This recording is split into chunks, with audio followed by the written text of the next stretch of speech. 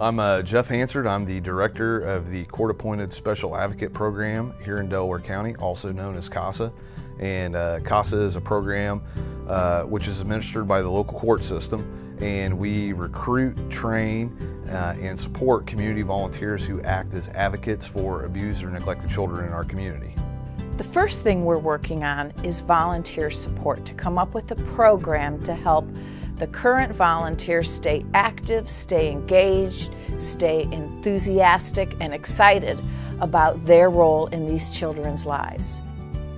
The volunteers have to do 30 hours of training, and then after that each year they have to do an additional 10 each year just to kind of brief them up on things. And with the survey, we sent out a survey last semester asking volunteers what they want in training and what they're looking for, and a lot of them talked about court, how to be professional in the court. So our team is coming up with some recommendations for improving their training.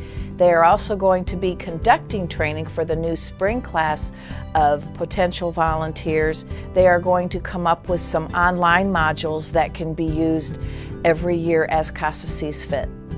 Then the BBC program has also helped us with some volunteer retention and recognition events that were, once we've trained all these volunteers, we want to keep them because there's time and they have the experience and expertise in working with these cases.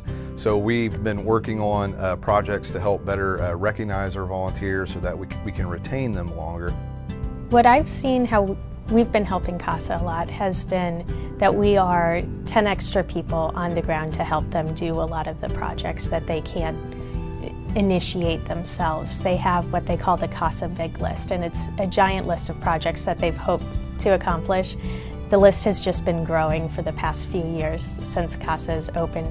The projects that the group has worked on with us are something that's become a force multiplier for our program. We have a very small staff, we have a large number of volunteers, and what these projects have enabled us to do is to better serve these volunteers in their roles as advocates.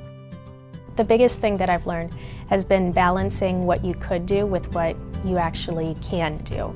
And so a lot of it that we've done with CASA has been balancing what is feasible for a semester-long project for this spring versus what would CASA absolutely love to have done.